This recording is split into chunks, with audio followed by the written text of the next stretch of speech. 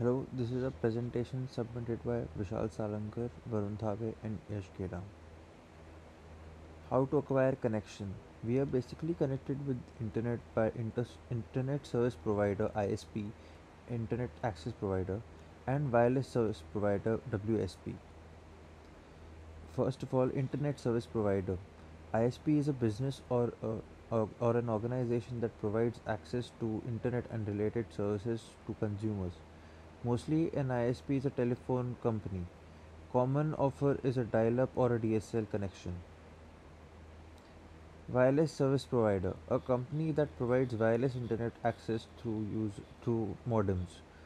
Notebooks, laptops, and cellular phones work on the same principle. Types of internet connections. There are various types of internet connections available: dial-up connection, cable connection, DSL broadband, dedicated leased line, ISDN, and wireless connection.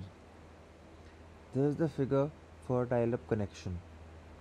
It goes from the computer to the phone line, and from the phone line it goes to the service provider, and from the service provider it is connected to the internet, and this is how the circuit is complete and we get internet at our homes.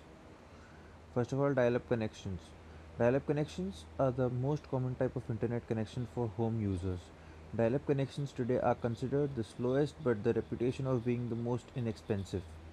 Connection rates for dial-up modems tend to fall between 24 kbps to 56 kbps. The feature of dial-up connections. It uses POTS, plain old telephone system, and it provides a low cost need-based access.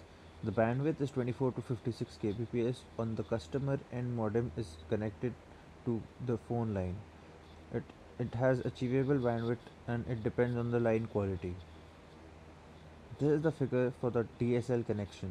It goes from the telephone jack to the DSL modem, and through an Ethernet cable it comes to the computer directly.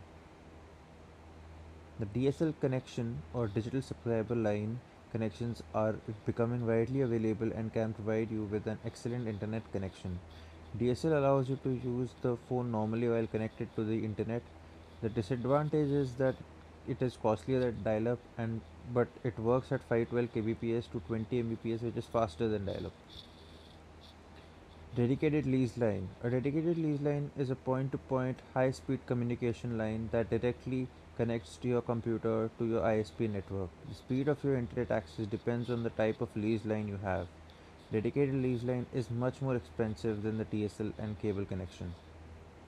Thank you so much.